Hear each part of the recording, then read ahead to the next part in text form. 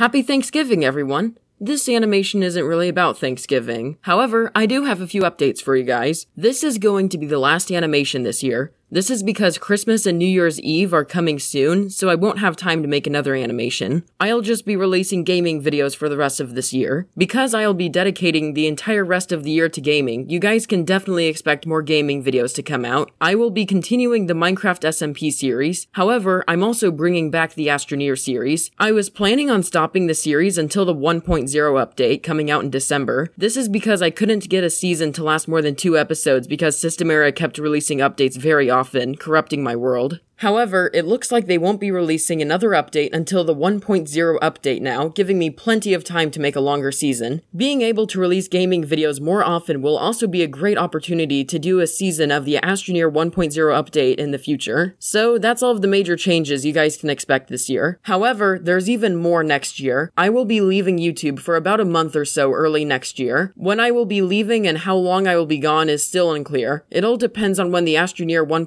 update comes out. If it comes out early in December, I'll probably play it throughout December and leave in January. If it comes out late in December, I'll play it in January and then leave in February. So you're probably wondering why I am leaving YouTube for about a month. This is because I want to improve the quality of my animations. Currently, I don't even consider them animations. This is because animations technically need to involve frame-by-frame animation. My quote animations currently only involve tweening of still objects. Zoomad, you shouldn't let the technical meaning of a word affect the way you make videos. There are plenty of successful animators that don't even use frame-by-frame animation. If you are thinking that, you're right. However, I'm not switching to frame-by-frame animation just because of the technical definition of a word. I just feel like it's the next step to improving the quality of my videos. Currently, when I watch one of my animations, I always feel like I'm watching a presentation. In order to master frame-by-frame animation, I think I'll need to spend about a month practicing frame-by-frame animation. So, quick review of all of this information I just threw at you. I just realized that rhymes. There will be gaming videos for the rest of the year, consisting of Minecraft and Astroneer.